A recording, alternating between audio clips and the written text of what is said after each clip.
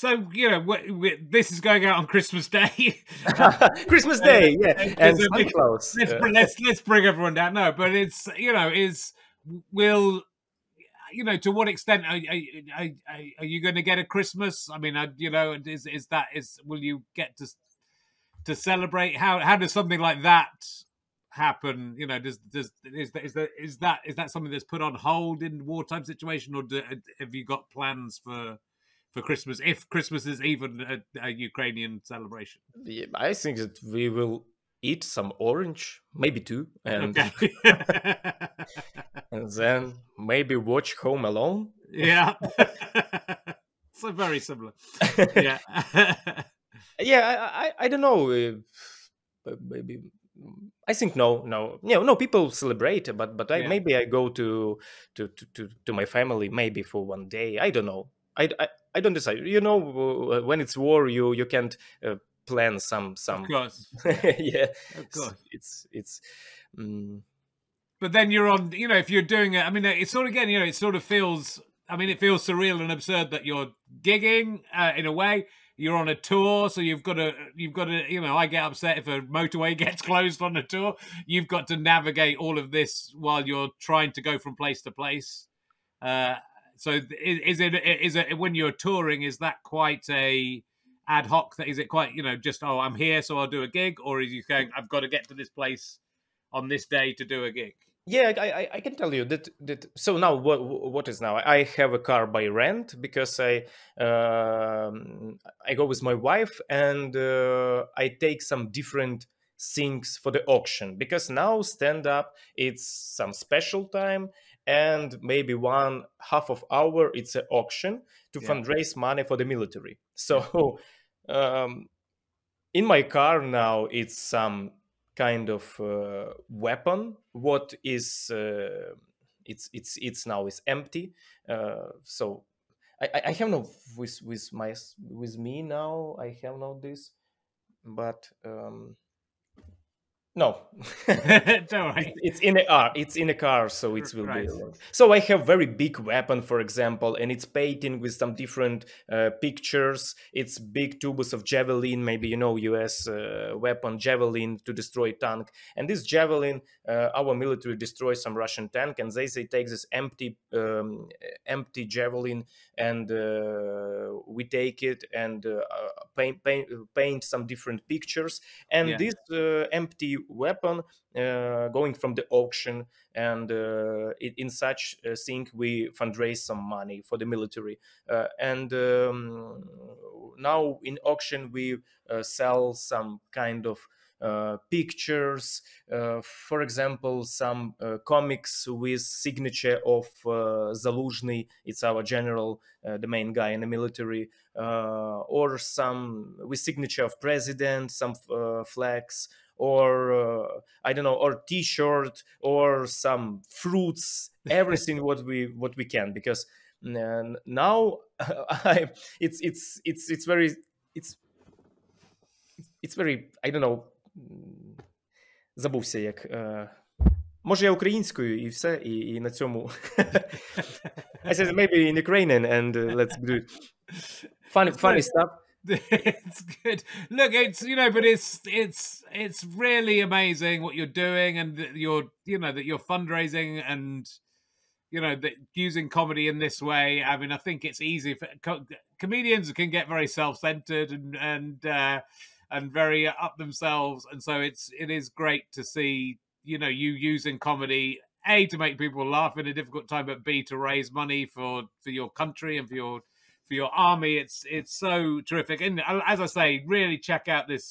You'll easily find the I'll put a link to the Guardian thing in the write-up as well, but that's well worth seeing, and to the special. So there's lots of things people can look and see, but it's very inspiring, Vasyl, and I'm sorry. It's I'm sorry that you're in this situation. Obviously, no, obviously. And you ask me about the roads because my mind is going everywhere. Yeah. Yeah, roads is now it's good roads in the west side, because we have had a tour in east side. It's closer to front line, so yeah, it's some kind of, it's not very similar to go there by car, because it's block post everywhere, and stop to check the documents. And if you closer to front line, it's more danger, because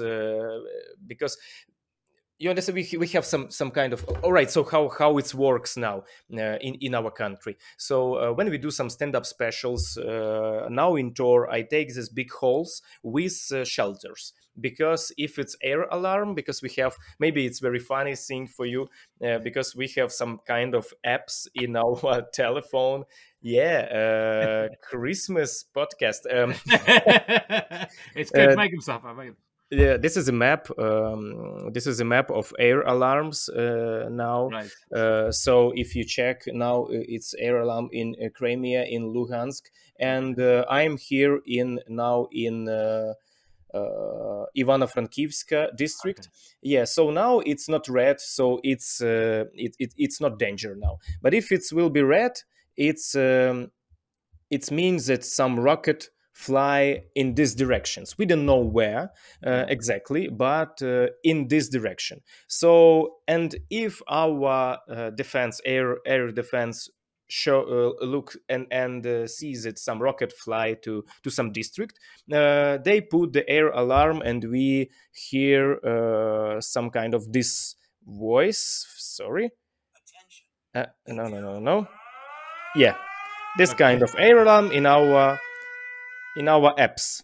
So we have different apps, because we have very powerful IT technologies. So we have different apps, different colors. It's different colors of apps what tell you when you can die, and you can choose a voice. You can choose voice. Maybe in maybe you want in English. Yeah. Some guy tell you, and it's an actor from Star Wars, and he will tell you. Attention. The air alert is over. Right. May the force be with you. Attention. The air alert is over. May the force be with you. So, tell me, Richard, comedy, powerful scene. This is an actor from the Star Wars tell you that everything fine. Be happy. Be the force with you.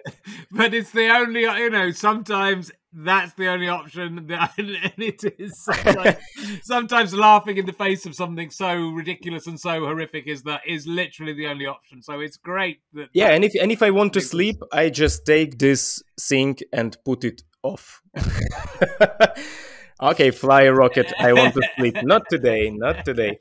So, and if you hear air alarm, all audience go to the shelter, and we have some rules. If the air alarm will be more than half an hour, we stop this performing and we put it on the next day, for example. Or we can go to the shelter and in the shelter to continue our material, for example. And if we are closer to the front line, for example, I had maybe 2 weeks ago in Zaporizhia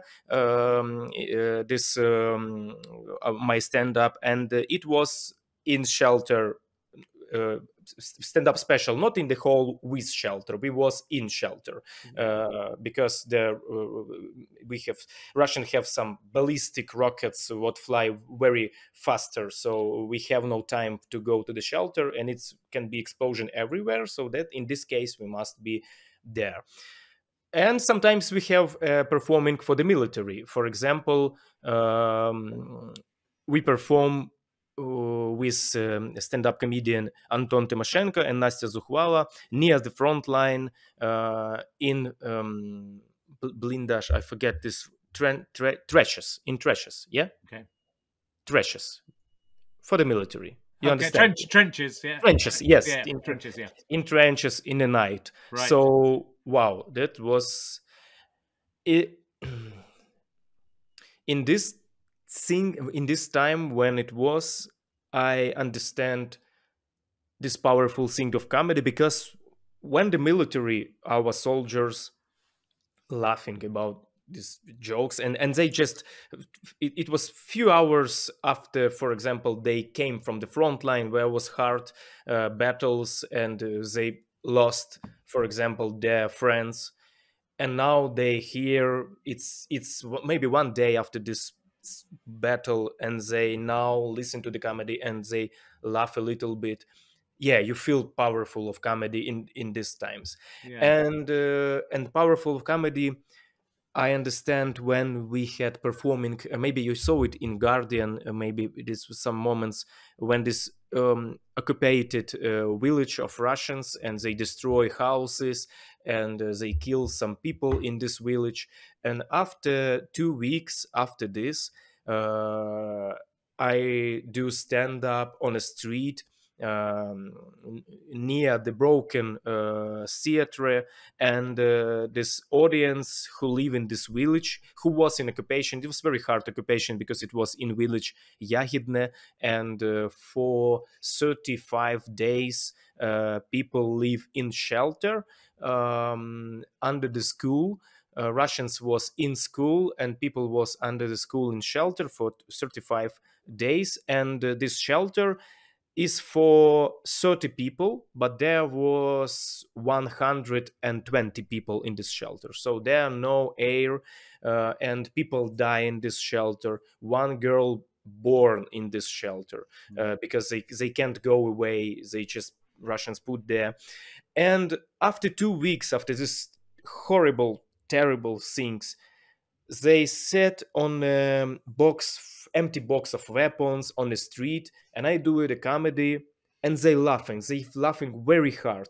And I saw that there, because they sit, and I saw that in the back their houses what was destroying, some places destroy, full destroying building, some just maybe one wall, and they sit on these empty boxes, and they listen to the jokes, and they laughing. And I can tell it's that kind of laugh that I want to have, and to live here for all my time. Because when I will be sad, and I can take this laugh and to listen it in in my mind, and to understand that comedy is very powerful thing. Yeah. Because wow, it's